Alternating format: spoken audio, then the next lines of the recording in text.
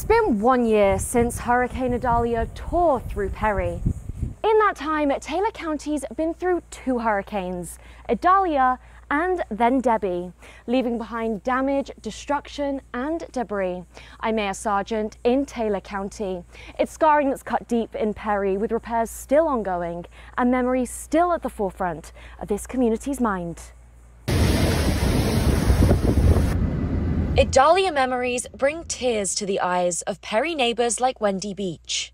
It's just very scary. I've been here since I was 7 years old, and I've never, ever, ever experienced nothing like that before, ever in my life.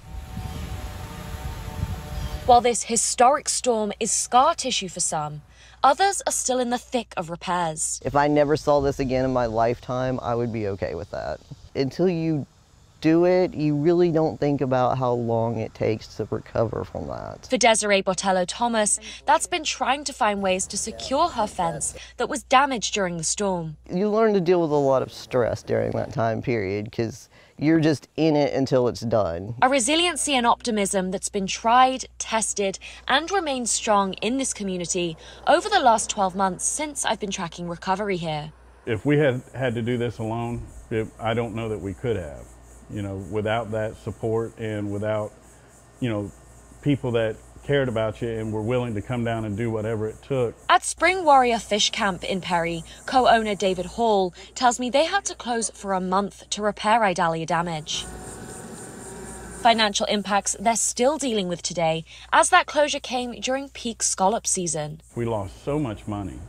And then we turn around again this year and had the same scenario. The camp fell victim to Hurricane Debbie's impact as well. It's really starting to pick up. We're seeing a lot of flooding, just a lot of water collecting. How do you plan to move forward when you deal with those kind of hurdles? One day at a time. That's all you can do. And Hall's asking the community to keep small businesses in their minds and wallets. Help out your local community. Shop local.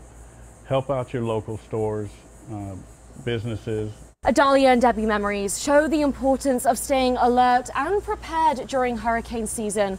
A reminder that the Disaster Preparedness Sales Tax holiday is currently underway to purchase your items tax-free. That ends September 6th. In Perry, Mayor Sargent, ABC 27.